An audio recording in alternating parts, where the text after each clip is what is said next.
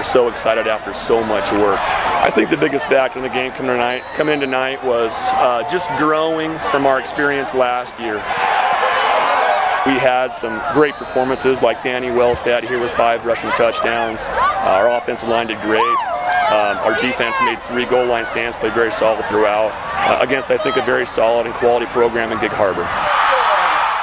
It's a huge game. Everyone was just fired up. We know we just had to come in and execute. We did exactly what we thought we were going to. We weren't too worried about it, but we knew it was a huge game and it would start the season off. It's a great feeling. You know, hometown rival come in with the score it was. It's just a great feeling.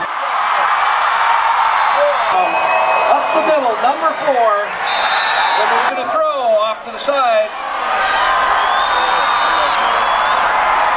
If you don't stop the run, you're not going to win very many football games. They were a better football team to us, they played better than us tonight, and they were more physical.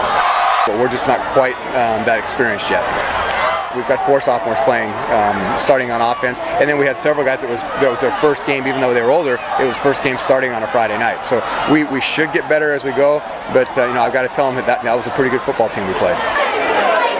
We got to keep getting better every time. We have a tough non-league schedule playing Peninsula first, and then we got to play Graham Kapowson, who's very similar as far as a physical team, and we've got to keep getting ourselves better so in 2 weeks when it's league play that we are ready to go.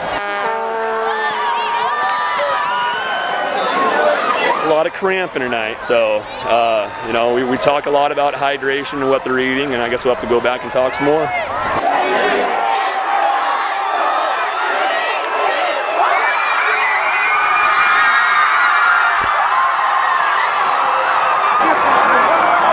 We're going to go into the next game fired up. We know what we have to work on, but we think we're going to have a great season.